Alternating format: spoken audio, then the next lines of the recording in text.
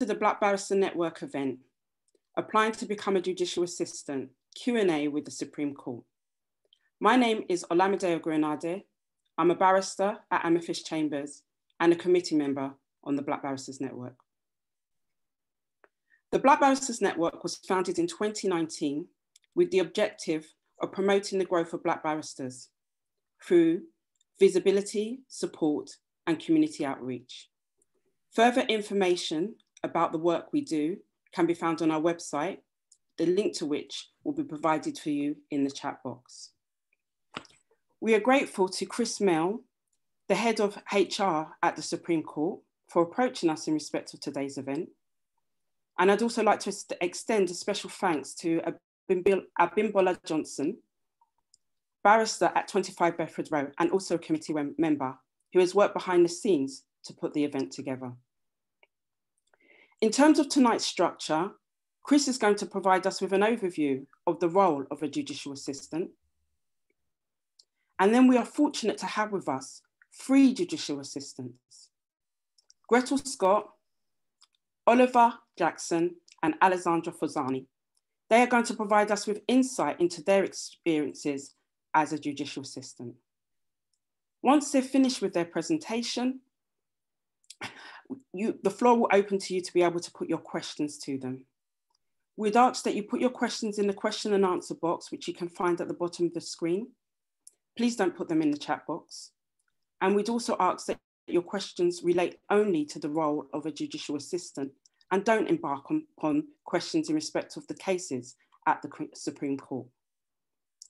I'd also like to let you know that this event is being recorded. And without further ado, I'm going to hand over to Chris. Thank you, Olamide. And thank you everyone for giving up your time tonight to attend this event, and to Varuna, who's working behind the scenes at making sure that our Zoom is successful. This is the first time we've done a virtual Supreme Court Black Barristers Network event. We've done a few of these, mainly in Scotland and other things, so we'll follow the same format. So I'll give you a bit of an overview as to who I am and what we're doing. So to begin with, I'm the head of human resources at the Supreme Court of the United Kingdom. But I started off as a barrister's clerk many years ago in the Temple. Firstly at a fairly diverse set of chambers in King's Bench Walk, and then I moved to 6 Pump Court. And then I decided at quite a young age that I needed to go off travelling the world, and I quit my job and off I went. And when I came back about a year later, I didn't know what to do, but I ended up falling into human resources. And then eventually, probably because I was a barrister's clerk and because I worked with lawyers throughout my career, I ended up at the Supreme Court in 2011. So it's now my 10th year supporting the recruitment of judicial assistants to work at the court. I want to start by apologising for the length of my hair. I haven't had a haircut for about 4 months, and I want to distract you with what's going on behind me. Behind me, I've got a fantastic graffiti art of Gil Scott Heron, and if you don't look at my hair, look at Gil Scott Heron, because he's far more interesting than me. And hopefully that tells you a little bit about me, the fact that Gil is there and is a real hero of mine. Another hero is Lady Hale, and I'll mention her as our former president. She had an event this week about women in the law, and it was fantastic to see her and to be reminded of her motto, which is equality in everything. And she's such an ambassador. We were fortunate last week to announce that we've got a new female justice at the Supreme Court, Lady Justice Rose, and she'll be joining us in April. That's fantastic, but there's no getting away from the fact that we have significantly more men than women in our 12 justices, and they certainly don't reflect the society that we live in. And I'll apologise for that head on, because it isn't right, though the reasons are not straightforward. And in fairness to me, it's actually an independent commission that make the appointments, and it's a very lengthy process that requires sign-off from the Lord Chancellor, Number 10 and the Queen. But we have an ambitious programme to try our very best to get more applicants coming through and to widen that group. So I think we will get there, and I think one day soon we will see a Black Justice appointed. And I know that there's a real commitment to make sure that there is greater diversity at the top of the court. I'll mention one other justice as well, who was a very forward-thinking man who fiercely stood for equal opportunities, and that was Lord Kerr. And Lord Kerr worked with me on pretty much every judicial recruitment campaign. He retired last year and then sadly passed away in December. So he's greatly missed by me personally, by everyone across the court. But I kind of feel like the recruitment of JAs is part of his legacy and something that he felt very passionately about. So I've got a very clear duty to him and to everybody else to continue with that task. That's a bit of a preamble from me, but I'm talking to you tonight about a wonderful opportunity for qualified lawyers to become judicial assistants. When new JAs join, we normally allow a few weeks to settle in and learn how to get around the building before the justices return from recess for the start of the legal year. However, the last 2 years have been a little different. The pandemic last year pushed all our cases to a remote setting on WebEx, and the year before, in September 2019, we had the prorogation of Parliament issue to resolve. And doesn't that seem quite a long time ago in all of our lives? I'm very lucky tonight because we've not only got one, but I've got 3 of our current judicial assistants with us, Oliver, Gretel and Alex. I'm very grateful for them for saying a few words. And they'll talk about why they applied and the importance of the JA role and their experience at the court in what is a very unusual year. First, I'll give a quick overview of the opportunity, because in case you're unaware, it's an opportunity for qualified lawyers to join the Supreme Court as JAs on fixed-term contracts from September to July every year. Applications are via the Hayes recruitment site, and you're required to complete an application form. The closing date this year is midnight on Monday, the 31st of March, and interviews will take place remotely in May with Lord Lloyd-Jones and Lord Sales on the panel.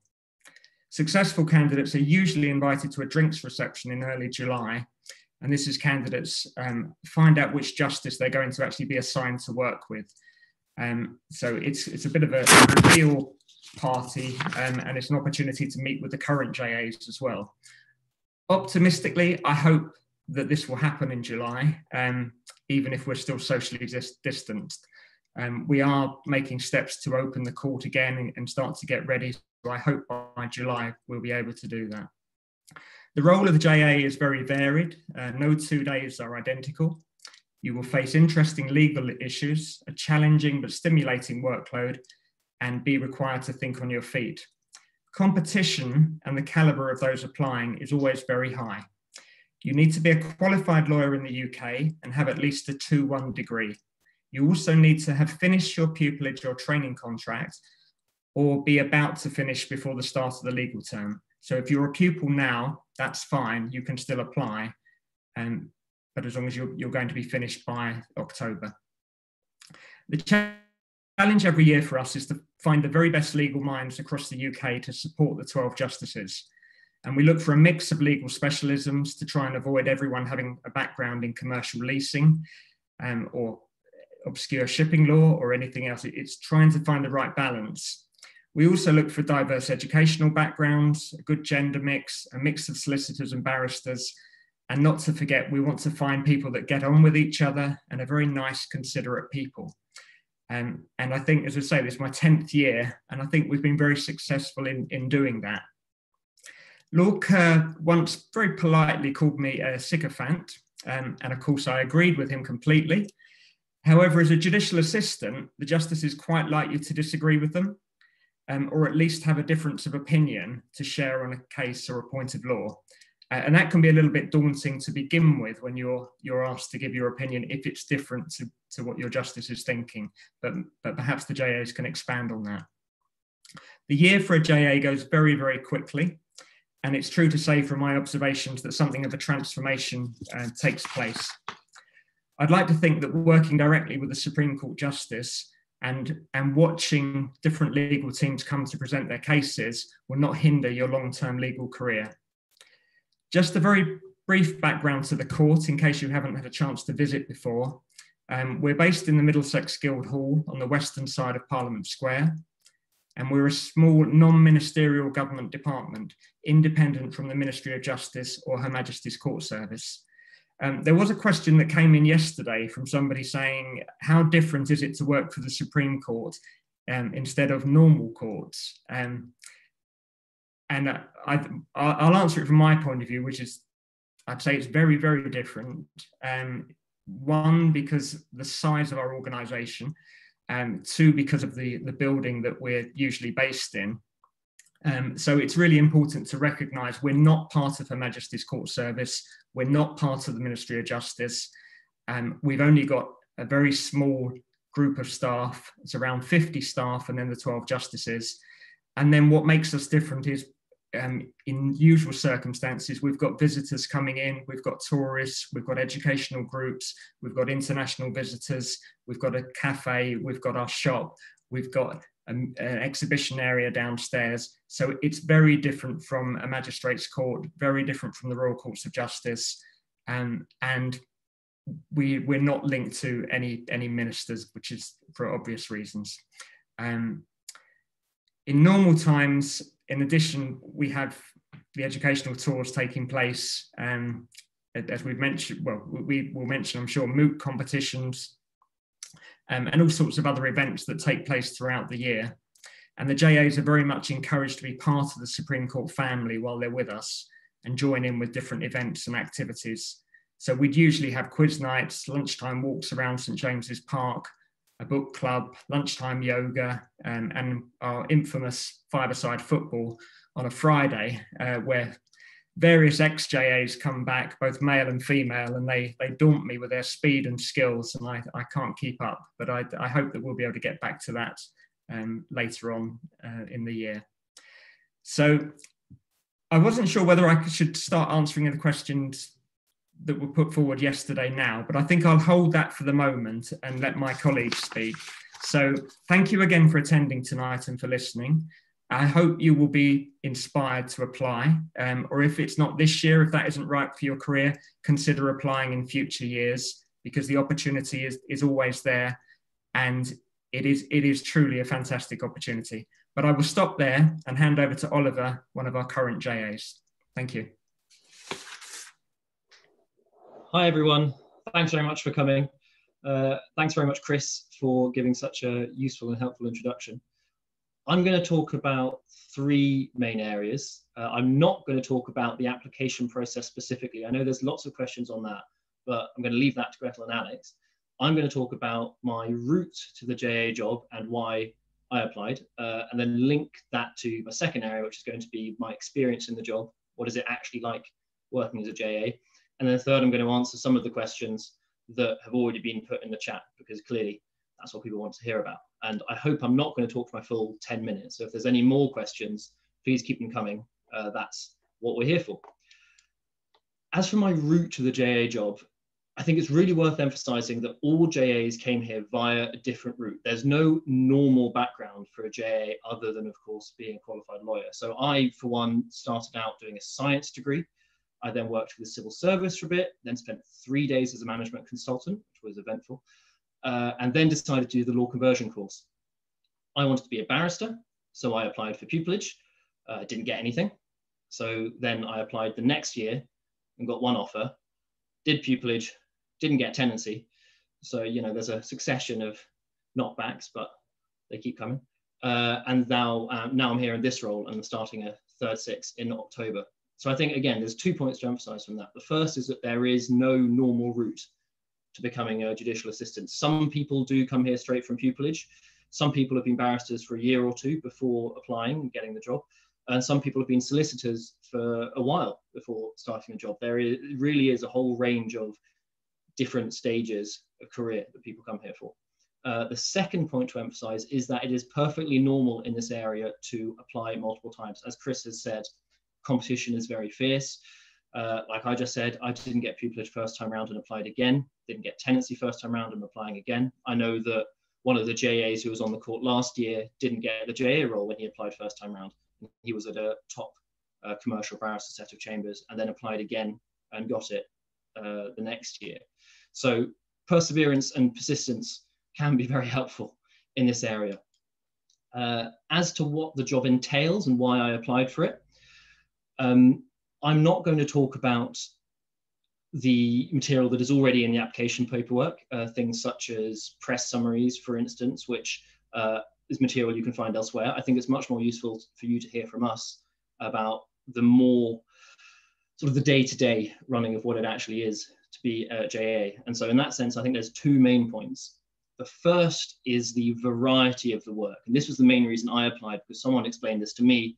A previous JA spoke to me about the sheer variety of the work. And I thought, that sounds fantastic. That's what I want to do. I don't want to be a specialist who only specializes in one area of law. I want to have a broad brush view of all of the law. And the Supreme Court is the perfect place to do that. It hears appeals on anything and everything. To try and sort of give concrete examples, in the last week alone, Gretel and I have been working on a tax case. There's been extradition cases. There's been cases to do with economic torts of unlawful act duress that are still rumbling on. And now today there was a hearing in the Judicial Committee of the Privy Council, which is something that's going to be explained in more detail, from Trinidad and Tobago. What does this mean, this variety? It means that you need to be able to read the papers fast, to pick up the basic principles of the area of the law you're working in, and then understand how those principles are applied in the authorities. There just isn't time to become a specialist, to become an expert in the area of the law that you're going to be working in. Instead, the best way to look at it is that this is the single best way to get a big picture overview of the whole of the law in the UK and in other jurisdictions covered by the Judicial Committee of the Privy Council. So the Judicial Committee of the Privy Council is the final court of appeal for lots of non-UK jurisdictions, such as one I mentioned just now, Trinidad and Tobago. There's also the Bahamas, Bermuda, Cayman Islands, generally jurisdictions that were at one point part of the British Empire and are now part of the Commonwealth. Lots of them, not all of them of course, but lots of them still have the JCPC as their final court of appeal. And that means you get to see the most extraordinary variety of work. The case today was to do with the constitutional right to due process. In Trinidad and Tobago, there are cases that come from lots of offshore tax havens to do with trusts. There's other constitutional cases. Some of the cases the Supreme Court's been working on recently are to do with same-sex marriage in some jurisdictions, which have made the news. You get to see a whole variety of different work, and that's one of the real appeals of it. My next favorite part of the job is talking through the cases with the judge I work for. So this year there are 12 JAs. I think next year it's going down slightly, but this year there are 12 JAs for 12 judges. I work with Lord Boroughs. How each judge uses their assistant can vary. Some judges like their assistants to write a note summarising the arguments for both sides in each case they hear. Some judges will like a written note on what the assistant thinks the outcome of that case should be. Lord Boroughs sometimes asks for those sort of notes, but more often is more interested in just talking it through via a video call. Unfortunately, we're not in the building, so it's all being done remotely, but the judges are dealing with that quite well. And I still talk to Lord Boroughs probably 2 or 3 times a week by video. Before the hearing, we have a chat. I explain what I think the outcome of the case should be. He tears that apart. He says what he thinks the outcome of the case should be, and I usually try and fail to tear that apart as well. It can be quite intimidating. There's no denying that, especially if it's an area of the law where I know nothing and he is one of the world experts, say. But you have to be able to defend your reasoning under pressure. You have to be able to reason through the problems accurately and then be able to stand there and sort of take the probing criticism that will come your way and sort of be confident that what you've said hopefully makes sense. And if it doesn't, recognize that it doesn't make sense and move on. The point of this is so that the judges can use you to refine their reasoning. That's actually what they want. Of course, if you disagree, and I disagree with boroughs sometimes, 9 times out of 10, you're going to be wrong and they're going to be right. And that's fine. Where it really matters is sort of the 1 time in 10 where you point out something that is actually quite interesting and quite useful that they might not have thought of.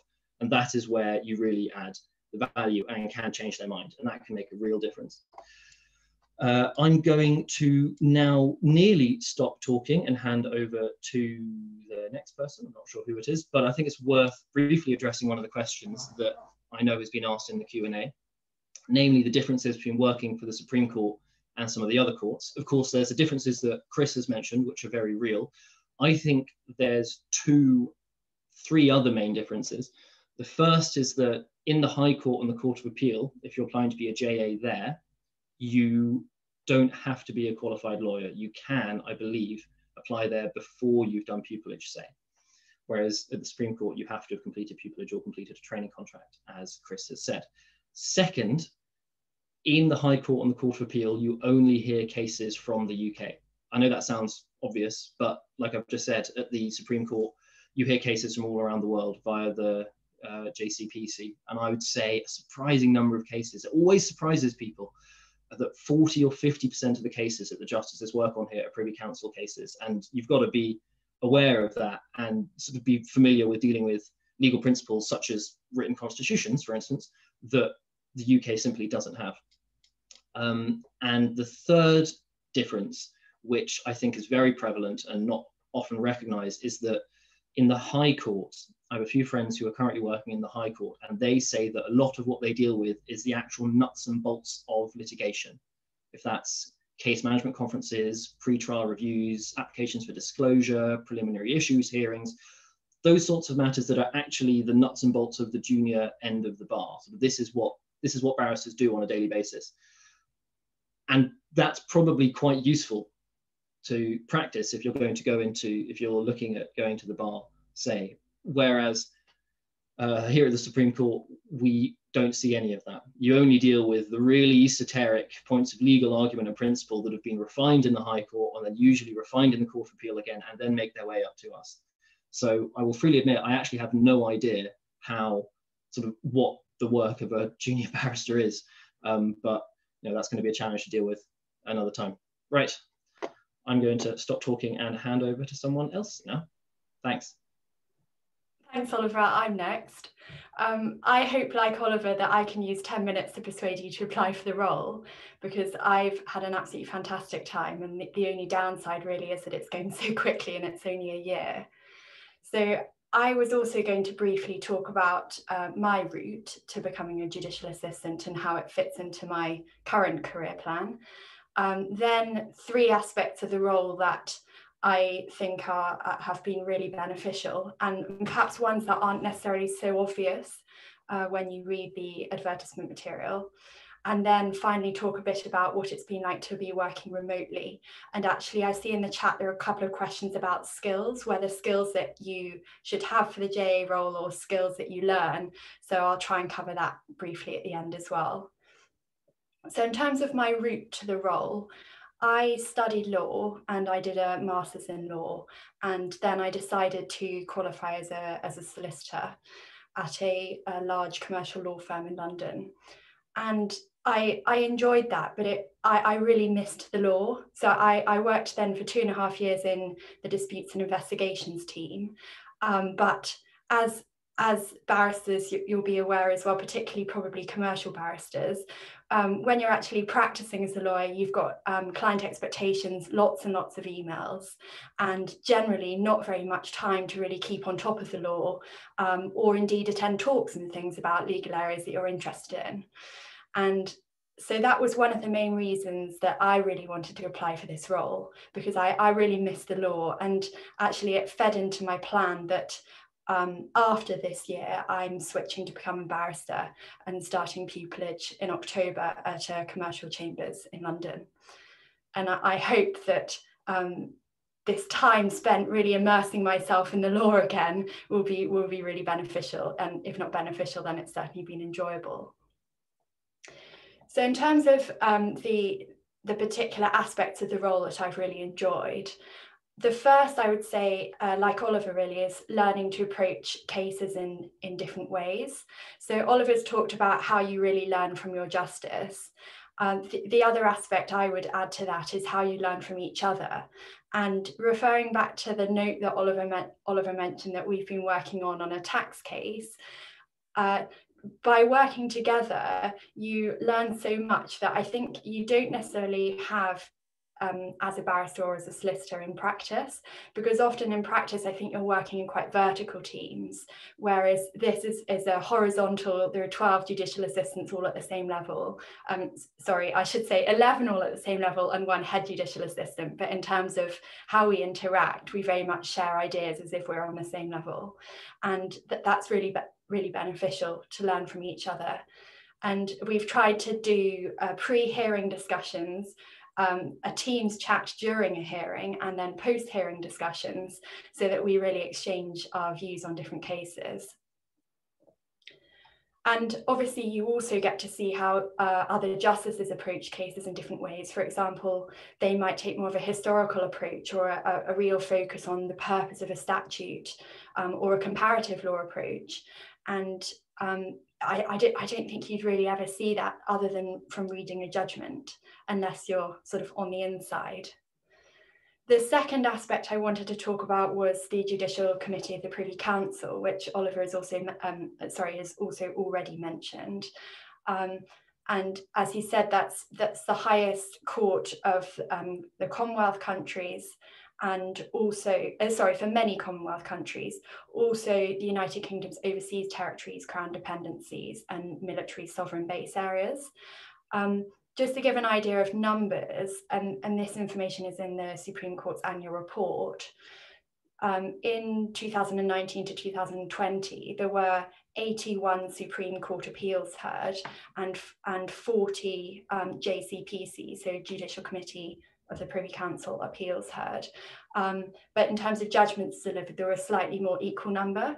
So there are a lot of JCPC cases, and they're often overlooked. And I think also because they don't so regularly make the headlines. But I found these cases to be really quite eye-opening, both in terms of the variety of the kinds of topics that they throw up, but also in terms of learning from the different styles of advocacy often, which is understandable coming often again from quite different cultural backgrounds. And so for example, I've seen some criminal cases, constitutional law cases, procedural cases, and employment cases in the JCPC, which I think don't so often come before the Supreme Court. Two particular cases which are interesting in case you want to go off and look into them. One you may well have heard about was the Attorney General of the Turks and Caicos Islands and Missik, which was a case that was heard last November, and judgment was handed down within a matter of a couple of weeks because it was urgent, and it arose from coronavirus legislation that was passed in the Turks and Caicos Islands, and the legislation enabled hearings to take place in their Supreme Court remotely. And in that case, the judge hearing a particular very high profile criminal trial lived in Jamaica. And so the question was whether that breached the constitution of the Turks and Caicos Islands for him to be hearing a case in Jamaica, because so the claimants argued that meant that the court was sitting outside its jurisdiction. Another case of real interest and very different was just last month, this February, a case called Convoy Collateral and Broad Idea, which came from the British Virgin Islands. This was a big commercial case and involved freezing orders and whether they could be granted against the person to freeze their assets, even when that person wasn't a party to any substantive proceedings, not just in the BVI, but anywhere across the world. So what's called a freestanding freezing order. Hopefully those two cases demonstrate the real breadth of the cases that come before the JCPC. And I think these cases are really fascinating because they throw up legal issues, like I said, that wouldn't often come before the Supreme Court. And that really helps with like a sort of cross-fertilization of different ideas. In terms of remote working, I've been working with Lord Briggs, and he's been absolutely fantastic to work with remotely, and I'm sure he would be in person too. But we speak pretty much every day, and we have video calls on Teams, and so I really haven't felt like it's been an issue that this year's been remote. Obviously, it would have been even nicer if we'd been in the court building, because the judicial assistants normally sit behind the judges, so you really get a great view of what's going on. But if you're worried that there's a chance that there might be remote working in next year's role, please don't let that worry put you off, because it hasn't detracted from my experience. So then lastly, on the skills obtained and skills that are useful, which is picking up these questions in the Q&A, I think one of the key skills is to be like a dog with a bone with research, and to just be really keen about legal research. If you're not really interested in rolling up your sleeves and sort of looking on Westlaw and opening textbooks, then I don't think it's the right role for you. But if you love doing that, and even if you think you're not very good at it, but you'd really like to improve those skills, then definitely this is a good role for you. And I should say as well, for those of you who maybe were slightly confused and didn't realise that you had to be qualified for this role, I hope you're still in the webinar, because I think these points that we're saying, well, some of these points that we're saying, and certainly the skills, probably apply across the board for judicial assistant roles in any of the courts. Another skill that I think is really useful to have, but also that gets honed, is clarity of thought and structure. And that's something that Oliver really made clear, actually, with, you know, presenting your ideas to your judge, being prepared to then defend them. And finally, I would emphasize the importance of teamwork. So although you are working for your judge, or maybe next year for a number of judges, you are part of a team of judicial assistants, and moreover, you're part of a team that forms the Supreme Court staff. And so you can't, you can't just work for yourself. And the staff at the Supreme Court are so great. They're really inclusive and encourage you to get involved with different staff initiatives. And I think that aspect of the role is really important, and something that you should be aware of when applying. You can't just sit in your own little room with your door shut. But hopefully that's a real selling point, particularly for all of you who are barristers, because it perhaps gives you a year when you get a bit more teamwork, or a bit more communication, or just a sort of day-to-day interaction with people than you might otherwise do in your day-to-day work. So those are the highlights of my experience, and now I think it's Alex's turn to persuade you all. Thank you, Gretel. I'll try and do my best to appreciate that you've heard two judicial assistants already. You've heard the best two already, and so now you're stuck with me at the end. I'm going to very briefly touch on my background, which Ollie and Gretel have done, then look at why I did the role, what I understood the role to be at the time that I was applying, what I've enjoyed, and what I have, I wouldn't call it a sort of haven't enjoyed category, but things that aren't as I had expected them to be. Then hopefully take a few questions that are still in the chat. So I am currently the Judicial Assistant to Lord Legate. He was appointed from the Court of Appeal in April last year. And so I am the first judicial assistant he will have had, like Ollie and Lord Burrows, throughout his entire time, for a year. My route into law was circuitous, to say the least. I studied history at Cambridge and did a master's in history at Cambridge, and then the GDL and the LPC. I worked for 3 years at an American law firm in the City of London, and then for 2 years at a Magic Circle firm. So I am the upper end of the age bracket of the group. And my background was in financial services regulation, so financial services law, and really spent an inordinate amount of my time in private practice looking at Brexit and how UK law would change as a result of Brexit, assuming there was a deal, wasn't a deal, how equivalence works, and also advising various trade associations and government departments on what the law was going to look like. So why did I do the role? What did I think the role would be when I, almost 13 months ago, thought about applying? I thought two things. Clearly, the Supreme Court is the highest court in the land, although it doesn't hear criminal appeals from Scotland, but for all intents and purposes, it hears cases from a range of courts across the UK. And as Gretel and Ollie have both emphasised, it hears cases of constitutional, commercial importance and significance.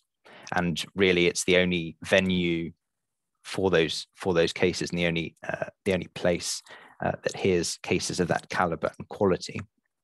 So that's one reason why I applied. The second reason was that I hoped, and one of these hopes has been satisfied, the other one yet to be satisfied, that I would hear two types of cases. The first type was a COVID-19 related case, and I will touch on that a bit later in the sort of second theme that I've got. But I thought that I would at least hear a case related in some way to COVID-19. The other case or type of case that I thought I'd hear was a Brexit case. And I'm afraid, to my chagrin so far, I haven't had a Brexit case.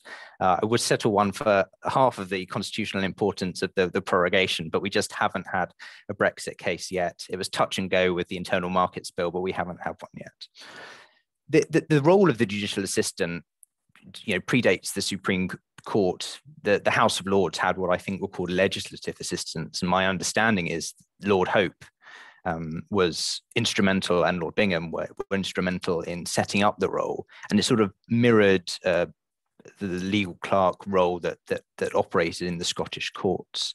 And so that was my understanding of the role, and particularly the role at the Supreme Court, that I would be listening and hopefully engaging in cases of the highest constitutional importance. And as I say, these two types of cases were my sort of motivating factors. I'm really interested in the law surrounding those particular areas.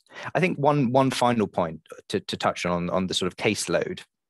The court's caseload, and from even before the time it was the Supreme Court, from when it was the House of Lords, has become increasingly more public law orientated. That's not to say it's exclusively dominated by public law, but from the sort of 1970s, where I think public and human rights law accounted for about 11% of cases, it's now at about half.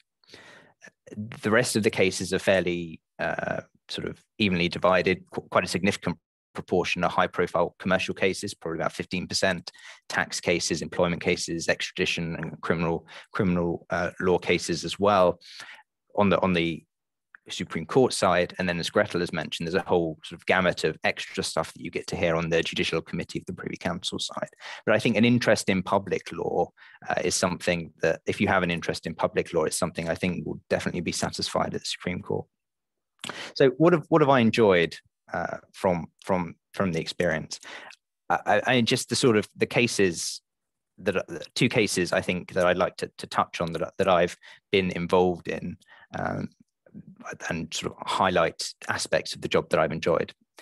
I was quite heavily involved with the FCA COVID-19 business interruption test case that you may have heard of. So this is the case, the judgment came out in January and took up a lot of Christmas work for me, about whether policyholders could claim on their business interruption insurance because of COVID-19. And I think my role in that case really illustrates what you do. Certainly, if you get a judge like Lord Leggatt, and although, of course, as Ollie and Gretel have said, not all judges are the same in that regard. My role was to act, as Ollie said, as hopefully an intelligent sounding board, provide my views on the case, research points of law that would feed into the judgment, read the judgment, comment on the judgment, help in any way possible Lord Leggatt and Lord Hamblin, who wrote the lead judgment, to come to their views, and also provide the judgment on a pretty expedited basis. The other element of the work of a judicial assistant that I saw was the preparation of a press release. You may be aware that for each Supreme Court and Judicial Committee case, or actually, sorry, not for each Judicial Committee case, but for every Supreme Court case, there's a press release that's prepared as part of the court's commitment to public access. I prepared the press release in that case, and it sort of involved, and this is a sort of workload point, consolidating 120-page judgment into 2.5 pages that's going to be released to journalists. So that speaks to some of the sort of work that one might be doing. The second case that I want to touch on that I was pretty heavily involved in, that certainly from the judgment writing stage, although the hearing happened just at the start of our time at the court, was the Uber case that was handed down a few weeks ago. And this is the case, obviously, about whether Uber drivers are workers or not. And I was, again, involved in sort of road testing and being the intelligent sounding board for the judgment. And I think this really gets to the heart of what the judicial assistant role is. I was sort of tested, for want of a better word, to think of, where the burden of proof lies, where the alternatives are, what pleading points should and could have been made, what the relevant counterfactuals were. And in that case, centered in particular on a sort of purposive interpretation of statute and the contractual framework in question, really get into the weeds of why this particular framework that Uber had constructed should or should not admit to their drivers being workers. My views on all those issues were solicited by Lord Leggatt, who wrote the sole and leading judgment. And I think that is a testament. I can't emphasize this enough. If you want to, reason, research, come to a considered conclusion, and then sort of get that road tested, this is the place for it. And as Ollie said, and I can't endorse this enough, it's probably the best place to get a view of lots of different areas of law in that way, because of the range and breadth of cases that you're exposed to. The final thing I wanted to touch on, and I appreciate that I've waffled on for quite some time already, is things that haven't turned out as I've expected. I think the one thing that I had anticipated was virtual working, and Gretel's touched on this, but I hadn't anticipated, despite being a pessimist at heart, that we would still be virtual working in March 2021. I have sort of adapted, I think, fairly well, like all the other judicial assistants, to the fact that we're not sitting behind the judges, but we're watching the hearings on the online public stream. But we do, as Gretel has emphasised, try as much as possible to speak amongst the judicial assistants about what we think before, after, and during a case. And Lord Leggatt and I, much like Ollie said with him and Lord Burrows, speak at least sort of twice a week to talk about things that I can be doing to support his work for future cases, or things that I can be doing to sort of road test and be the intelligent sounding board for judgments. So it has been different, and I thought we would be back in the court by now, but the one point here that I would emphasize is don't sort of think now, well, I'm not going to do the role because it's going to be virtual for the next year, because you get an incredible amount out of the role. Notwithstanding the fact that it is, it is virtual. I'm sitting in my dining room rather than in the judicial assistants room that is sort of reserved for judicial assistants on the 3rd floor of the court. The other thing, I will be very brief, is the surprised me, and perhaps shouldn't necessarily have surprised me, is the outreach programs. The court conducts a fantastic range of outreach with schools and university students, and I've been sort of privileged enough to have helped with those. And it's again part of the court's commitment to public access and transparency. But talking, it just sounds rather strange, but talking to school children in particular about basic concepts or basic legal concepts, sort of helps to refine your own thinking, or unsuspecting points that they raise make you think about something more deeply. So it's incredibly valuable on a personal level for that respect, but it's also valuable to sort of help them see what the Supreme Court does, how it decides cases, and really sort of engage with them on recent cases that we've heard. There were a couple of questions that I just wanted to sort of tackle that I think are still in the chat. So one was to do with workload, and I think this does vary depending on which justice you have. I would say that it's not nine. Certainly, my experience has not been that it's 9 to 5 and at 5 o'clock off you go. But again, coming from private practice in a city law firm, I'm sort of used to working long hours. I think the difference is that what you're working, beyond 9 to 5, but you're doing so, as Gretel said, you're doing legal research, you're preparing notes, you're engaging your brain constantly, and it's an incredibly rewarding experience in that regard. So I wouldn't say if you're thinking now 9 to 5, that anything beyond that sounds like something I don't want to do. It's an incredibly rewarding experience, and you get swept up in what you're doing, especially when you see the stuff that you've been working on the front page of newspapers, as I've had the privilege to do. The other question that I think was in the chat was, is there a sort of upper age limit? I don't think there is. I'm certainly at the older end of the spectrum of people that are doing it, given that I've been in private practice for 5 years before this. But there's definitely not an age limit. The real emphasis in the interview process is on seeing how you think analytically, and also whether you are the sort of person. I think this is a point that Chris made, and I would endorse and emphasize wholeheartedly. You are the sort of person that could work at the court, because the interview process, Chris and the justices that interview you, that is forefront of their mind, figuring out if you're the sort of person that could work in this setting. So apologies again, I suspect I've overrun, as I often do, but happy to take any other questions that people have. Thank you, Oliver, Gretel, and Alessandro. There are a few questions, and if we don't get through all of them, Chris has outlined that he would be happy to communicate with individually in respect to their questions, but there's also an email address on the recruitment website, which you should email your questions to. So the first question I've got here to ask is about the application. The questioner wants to know how the application is assessed. Is there a points-based system, and which relevant skills weigh more heavily than others? Well, I'm happy to take that. I mean, to begin with, it's looking at the essential criteria. So if you haven't got a 2-1, then you're not going to get any further. There's what we call a crude sift before the first sift. And what we're looking for are relevance of examples in the role. So there's no weighting on a particular area as such, but we are looking for examples that are rounded.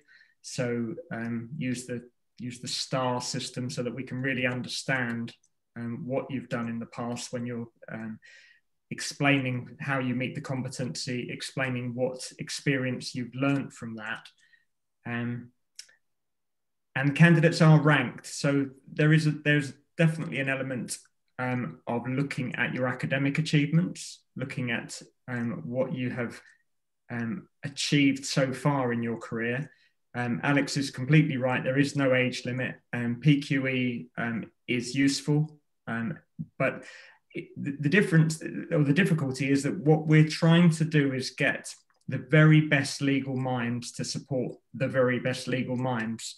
The justices are incredibly supportive and nice, but at the same time, they have incredibly high expectations as well.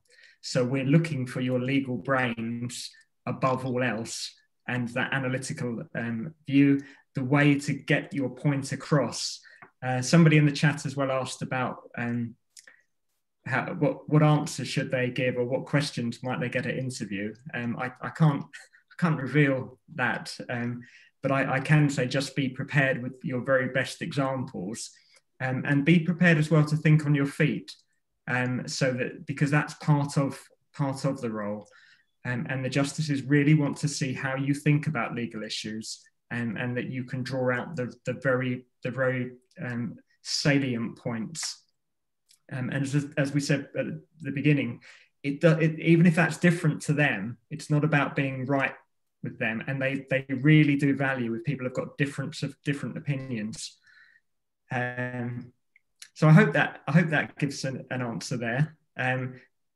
It's not the SIFT normally comes around the Easter time, and I'm heavily involved in that, as you can imagine, and we go through every application form very, very thoroughly and consistently.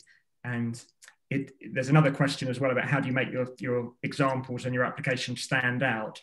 Again, there isn't a perfect answer to that, other than saying that you've got to be true to yourself, and don't always think of just the obvious examples. I think I've already replied to one of the Q&As. When it comes to that analytical and research example, try not to put your dissertation from uni, because that's one that lots of people tend to go for. I mean, it might be that you did a subject that was so original and inspiring that you can't resist it. That's fine, but just bear that in mind. Try to think slightly differently to what is the obvious, because that will make your application stand out. Thank you, Chris. Just briefly, because you mentioned the STAR approach, for those of our attendees that don't know what that is about, could you just give a brief explanation? Yeah, of course. Well, it's the situation, your task, action and result. So it's just having a more rounded approach. Set the scene, and the same applies for the interview as well. Set the scene as to what happened, explain what you had to do, and what action you took, and then the results. So it's quite a simple format, but don't be afraid as well of, even if the result wasn't what you expected, as long as you can explain and turn that into a positive. So you shouldn't be afraid of even an example where something went terribly wrong.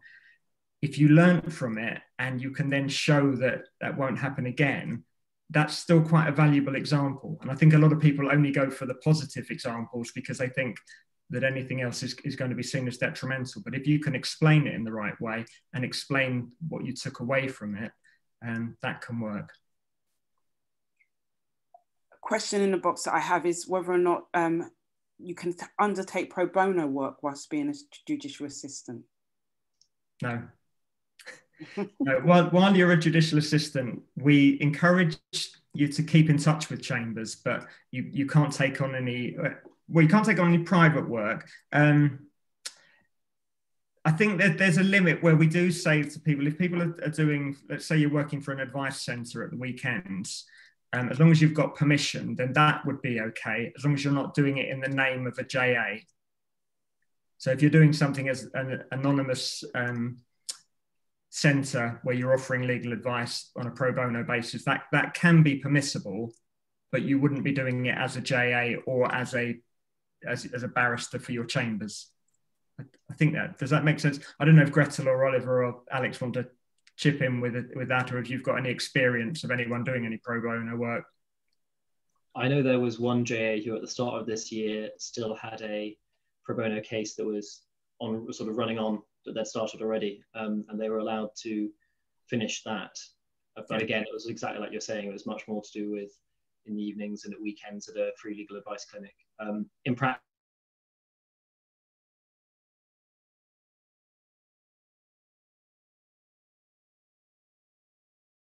yeah, it would be a slight distraction, I feel, from the work of the court. And it is only a few months. It's only a 9-month role, this one, or a 10-month role.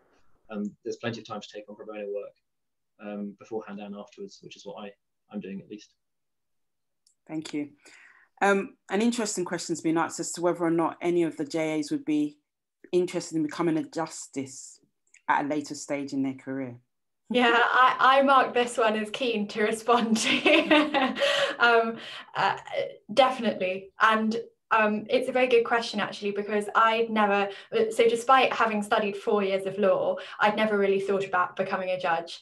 I guess because it's not, unlike in other countries, a career judiciary, really, that you have to practice first as a lawyer and then switch into it later. But just from the however many months down the line we are now, it's definitely on my list of things to consider in future. And to be honest, if you can't be inspired by the Supreme Court justices, then probably you're not going to be inspired to be a judge at all, which is totally fine. I don't think you would need to want to become a judge, but that's just another benefit from doing the role. I mean, I'll add to that I know quite a number of former JAs that are doing incredibly well, and they will be our future judiciary. And I hope I am still around and can celebrate when one of them gets appointed as a Supreme Court judge, for sure. But yes, we've got some very ambitious people out there, and as I've said, each JA gains a confidence that I can see. I can see it from the difference, and I will see it in you, Gretel, when you leave us in July. You get something from the experience, and you also get that support network with your colleagues, because that is also invaluable, that you carry forward into your career. And I've lots of former JAs that then still keep in touch, and if they get a case that might come their way, they test out just as they would as JAs in the real world as well, and they find that that's really invaluable. So not only do you gain a friend as a justice, but your friendship as JAs is really something that goes, it just carries forward throughout your career. So I sincerely hope that we will eventually see former JAs becoming justices. There's something else about, I know it hasn't been passed in as an act yet, but they're talking about increasing the retirement age of the judiciary to 75 from 70, but in some ways I'm a bit disappointed in that. Probably whisper that, and I know we're recording it, but because I like to think that the higher turnover, at least we know with 70 that that gives an opportunity to somebody to step up, but it's got a way to go.